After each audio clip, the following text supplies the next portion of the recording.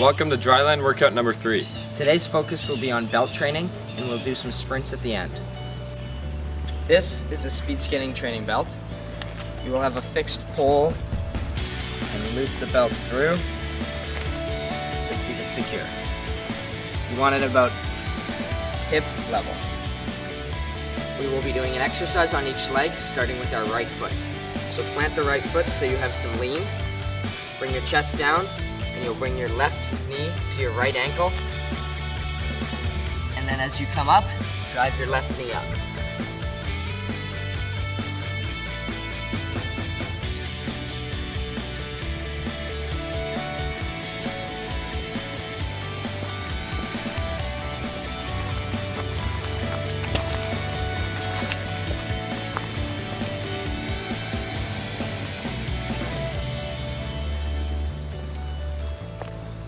Now we will move on to the left leg. Once again, plant your left foot so you have a bit of lean. Bring your chest down, extend your right foot, and then drive your right knee up, leading with your knee, not your foot.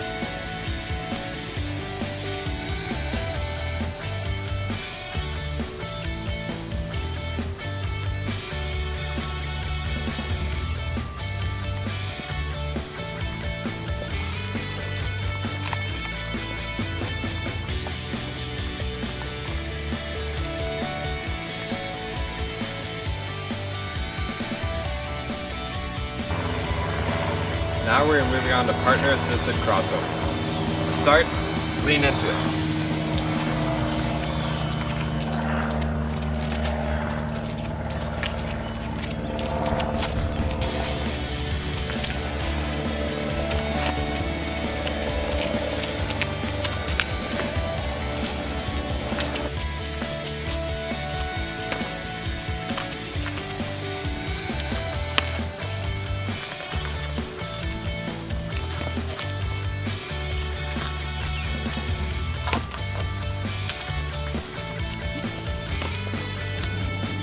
Do each of those 3 exercises 2 times through for 30 seconds each. To make it harder, you can do each exercise for 1 minute or even 2 minutes, but make sure that you keep the proper form. Now it's time for sprints. Measure out a distance of about 20 meters and sprint 100%.